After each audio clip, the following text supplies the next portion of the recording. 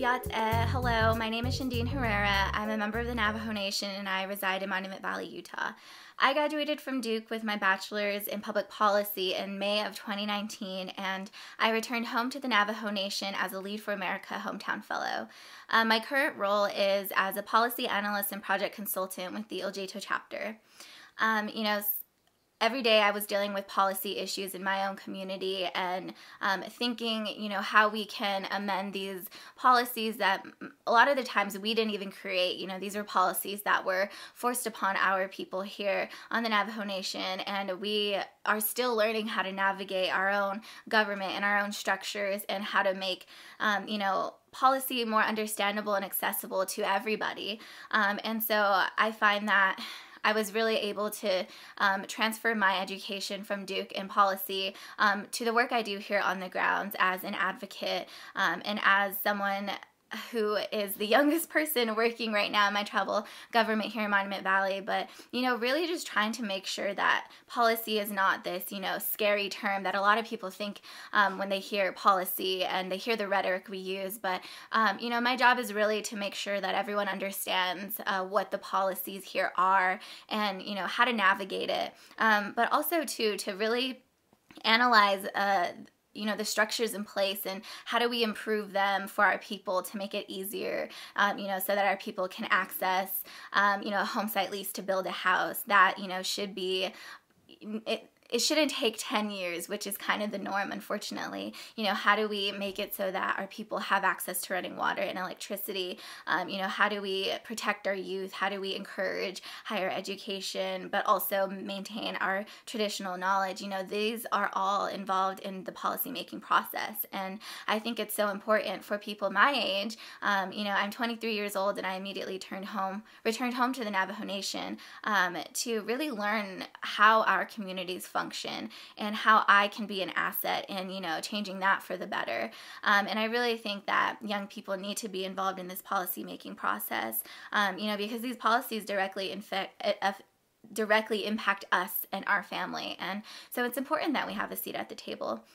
With the impacts of COVID-19, unfortunately, the Navajo Nation, is one of the hot spots in this country. We have now over 1,500 positive cases and nearly 60 deaths. And, that rate per capita, we're ranked number 3 now in this country, which is absolutely insane. And I think for me, it's kind of surreal to be living at, in this moment and navigating through just this change in reality. But really for me, my reality has changed in that all of the chapter, which is the form of local government here on Navajo Nation, all of the chapters have been completely shut down. So that means, I'm not currently working right now. And it's just insane to think that, we have a land base of 27,000 square miles.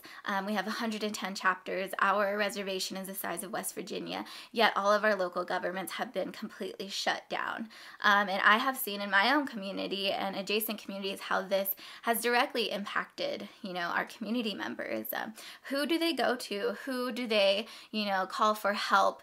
And a lot of chapters, was the hub of information, support, and also, the place you go for basic necessities such as water, just literally any type of support you can think of, the chapters you go to. But, it's a little shocking that in a time of crisis that these institutions were completely shut down.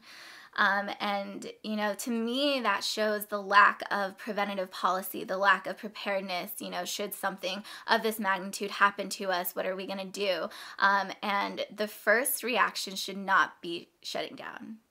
As a local government, we are supposed to be in the business of helping our people through anything. And so, it was disheartening for that to happen, but really just showed me the dire need for policy improvement here on Navajo.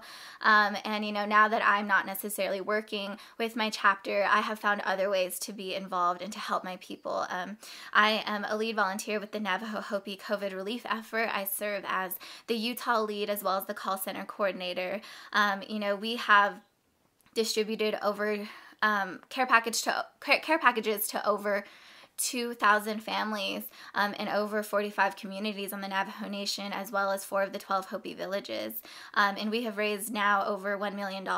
And, you know, this relief effort is so needed because we don't have that support from our local governments. You know, at the end of the day, our people need to eat. They need water. Their animals need to be fed. They need cleaning supplies.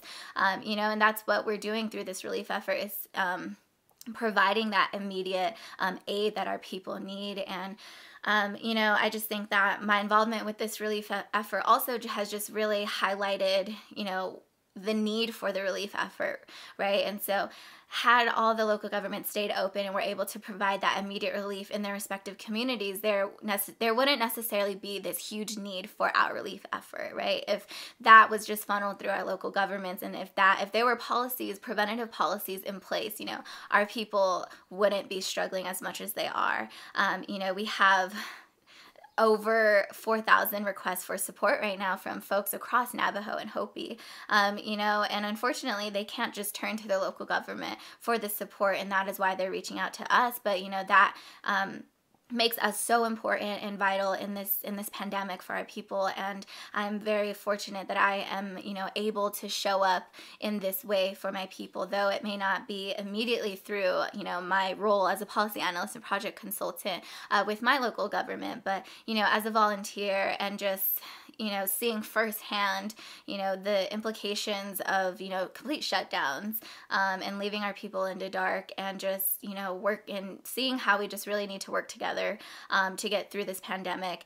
And then hopefully, you know, we learn from this and we are able to, you know, analyze really the purpose of our local governments. You know, if they're just going to shut down in a time of crisis, then, you know, we really need to go back to the drawing board and, you know, see why that is, and, you know, rethink what is our government here for. What are we going to provide to our people if not immediate support? So, you know, that's just a little bit of what I have seen here on the grounds in Monument Valley and across the Navajo Nation. And, you know, this is why policy matters. This is why policy is important. And I think now more than ever, we're seeing that in indigenous communities across this country.